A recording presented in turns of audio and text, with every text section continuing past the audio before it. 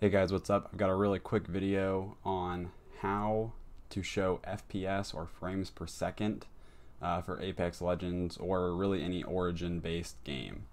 So all you got to do, go to your Origin, the app itself. So it's going to look like this. What you're going to want to click on is Origin. The first tab under it is Application Settings. Go over to More. Click Origin in-game. On this during gameplay, it's going to look like this when you come up to it. This display FPS counter. You're going to click on that and you can pick where you want it on your screen. I usually put it on the right side, but you can put it wherever you want. And it's as simple as that. So once you load up your Apex Legends, it's going to show right here your FPS, frames per second.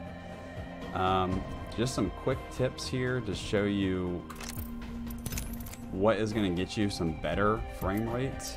I have a pretty medium based computer, I would say. You're going to want to turn your VSync off, turn anti-aliasing off. The texture streaming budget is probably the most noticeable thing you can change. If you put that down to none, the game looks very bad. If you put it at high or insane, it looks great, obviously.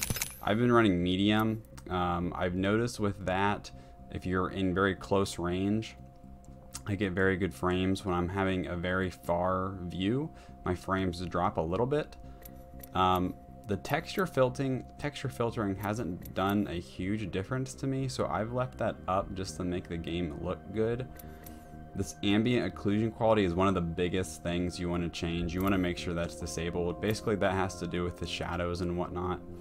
It's really not that important. If you turn that off, you're going to have a serious benefit in your frames.